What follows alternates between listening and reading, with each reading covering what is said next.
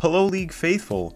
Welcome to another installment of the Wood Tier Training Academy. I am your instructor Leo Rito Sukiyo, and today we'll be discussing vision and vision control. I'd like to begin by discussing the purpose and importance of vision, also how it influences the flow and pace of the game.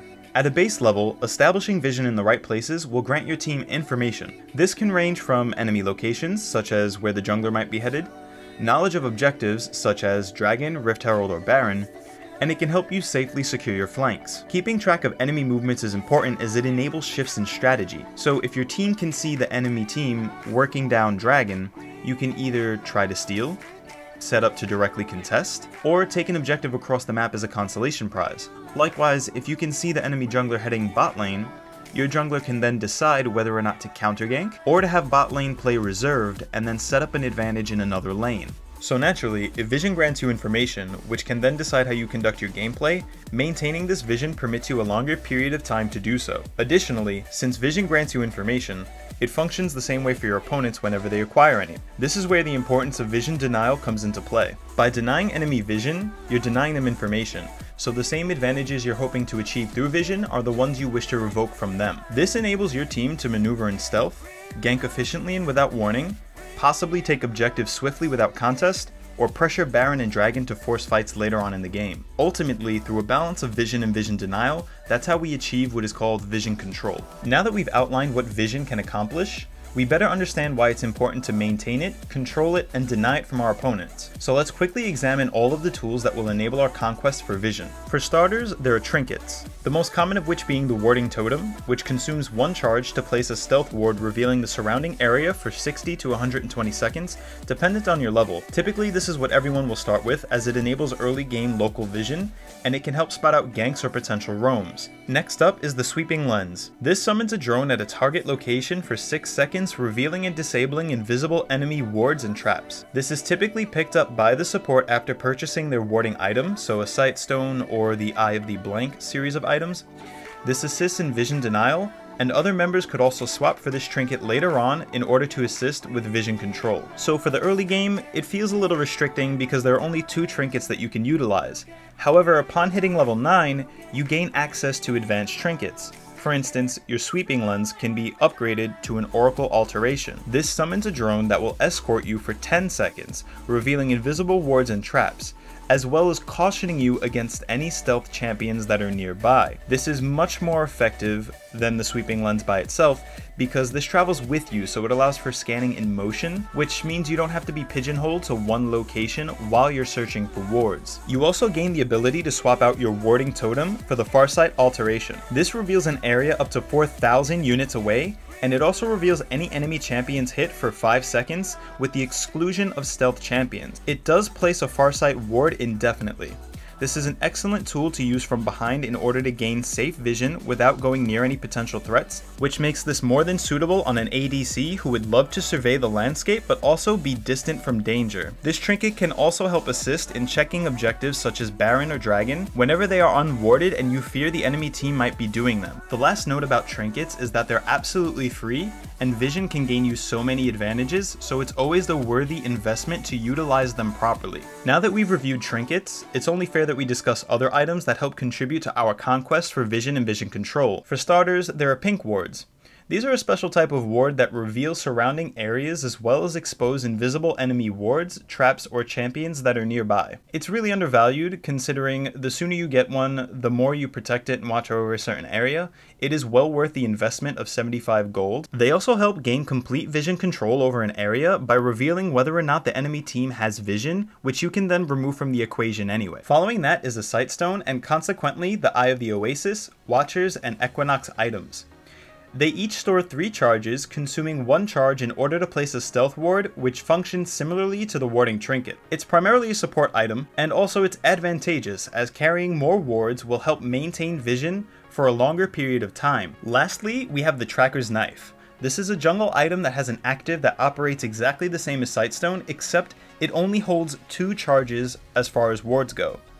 It's an optional and situational choice, but it does help overall assist in the vision control around the map, as junglers are the most mobile early game. Beyond items, there are facets of Summoner's Rift, primarily in the jungle, that also contribute to vision and vision control. First up is the Scuttle Crab. There are two of these creatures, residing on either side of the river respectively. When killed, it gives the team responsible a fixed area of vision as well as a speed shrine in front of either dragon or baron pit. Next up is the Wolf Camp. Upon smiting the big wolf, it releases a guardian spirit orb that illuminates a section of the jungle and seeks out trespassing opponents. This can help you guard your jungle and be sure no one is lurking about, and it's also great for defensive vision or when behind, as you can smite it, leave your jungle, and if anyone intrudes, it will spot them out for you without you having to be physically present. Finally, we get to the Raptor Camp. Upon smiting the large raptor, you're granted a buff that gives you true sight for a limited amount of time, revealing invisible traps or wards as you walk around, quite similar to the Oracle Alteration. Now, before moving on to warding responsibility and ward locations, I must emphasize that the liberties you can take are dependent on your champion as well as your team composition, which are topics that I will definitely get into another day. Always respect the fog of war and any potential MIAs. Alright, with that out of the way, we can jump right into warding responsibility and the best locations for it. In the past, the burden of warding was primarily thrown onto the support player. However, since Riot implemented some changes, and each player is limited to 3 stealth wards and 1 pink ward at any given time on the map, the responsibility is best divided amongst the entire team in order to establish the best vision control. So depending on the phase of the game, each player's duties will vary. For instance, within the laning phase, each individual laner is responsible for guarding their own flank, and the jungler should ward the jungle entrances or their own buffs in order to spot any potential invades or steal attempts. Once the laning phase breaks, there are many ways that you could ward. There's a lot of flexibility, but a few good ideas would be, if you're split pushing, then you should ward as you push. Because if you cover your flanks and you could see the enemy coming, you could either back off in time, but if you can recognize that you cannot back off in time, you can either lead the enemy on a goose chase to waste their time, or execute to a tower so they get no kill credit. Also, with respect to map pressure and objective timers, you can maintain or prepare vision on the dragon and eventually the baron. This can be anyone's responsibility, but it's probably best suited to whoever is closer to the objective at that time, or who has the ability to ward it safely, such as an ADC with a Farsight orb can safely ward dragon and not put themselves in any danger. My final suggestion, if no objectives remain, would be to either ward the enemy jungle if you're ahead, or your own jungle if you're behind, in order to watch the enemy movements.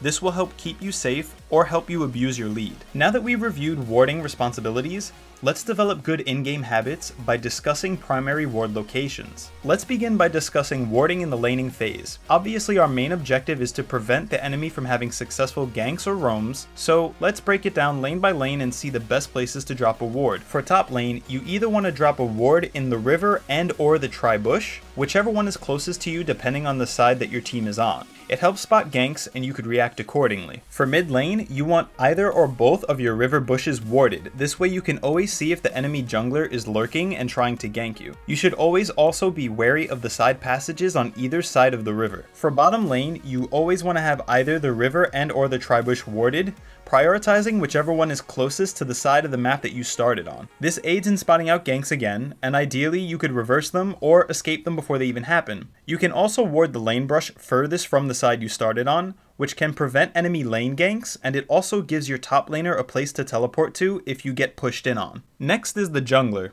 The last thing that you want while you're farming away in your jungle is the enemy Lee Sin to invade, find you at your red, kill you, and then take your red buff. To prevent this, you might want to ward any of your jungle entrances. Good examples would be the bush that is above red buff if you started bottom side, and also if you started bottom side, the bush that is right above the mid lane on the blue buff side of the map. Another possible option for junglers would be donating wards to your laners who are receiving special attention from the enemy jungler. This way you can help them prevent any further deaths and spoil any future ganks. Let's move on to objectives and also highlight the fact that Dragon, Baron, and Rift Herald all have similar situations. In other words, any warding advice that applies to one will apply to every single one of them. It's always an exceptional idea to ward within the Dragon or Baron pit as well as in the front. This gives you direct vision of the objective, and it allows you to see whether or not any enemy attempts to start either objective. Also, if you're going to secure the objective for yourself, it is a smart idea to ward behind enemy lines around either pit. So for example, if you started on the bottom side of the map and you wanted to secure Dragon, you could throw wards into the enemy jungle around their blue buff to make sure that no enemies are coming to contest the objective. Likewise, if you were going to secure Rift Herald or Baron, you could ward behind the Baron pit to make sure no enemies are coming around and trying to contest that either. At some moment in the game, it becomes abundantly clear who is demanding the lead and who is falling far behind. Oftentimes, appropriate and thorough vision can change the tides. However, how do you ward to maintain a lead, and how do you ward when facing a deficit? Which brings us to our final point, offensive vision versus defensive vision. So let's begin by discussing offensive warding. The purpose of offensive warding is to put deep wards into the enemy territory in order to monitor their movements, and thus secure yourself some advantages by either getting a pick or rotating around the map and taking another objective. Primary locations would be anywhere within the enemy jungle that is most likely to reveal their actions or their pathing. By following this logic, it's also a great idea to drop a ward in the enemy mid lane where the jungle entrances intersect. This way, you can see if the enemy is pushing back out with minions or if they detour into their own jungle, and then you have a better idea of where they're going. Now let's discuss defensive warding, which should primarily be done when you're behind in order to ensure your safety. So whenever safe, you would want to ward sections of your jungle that the enemy is likely to pass through. If you can spot out their location, you can avoid them entirely if they're grouped up, or if someone is being a cocky, arrogant opponent and they're in there by themselves, your team can get a pick. Since it would be very likely that your jungle is unsafe when you're behind, it is also a great opportunity to invest in a bunch of scrying orbs, as they are free to switch to, and you could definitely ward up your jungle from a safe distance while avoiding the fog of war and the possibility of a death brush. The last thing that you would really want to do is get picked off when behind, because then the enemy team can definitely abuse that advantage. So before we can conclude, I would like to just mention a few final tips, or things that I would like to emphasize. Number one, respect the fog of war. Just because you don't see something is there, doesn't mean it isn't there. It's a really unsafe assumption and it could potentially get you killed. Number 2, ward with caution in respect to the enemy lead and or their abilities. Number 3, never face check a brush.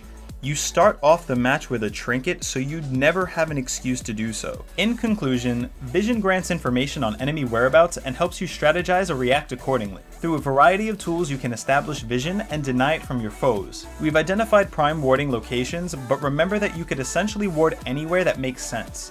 If it's liable to grant you information, it's a beneficial warding location. Vision plus vision denial is equivalent to vision control.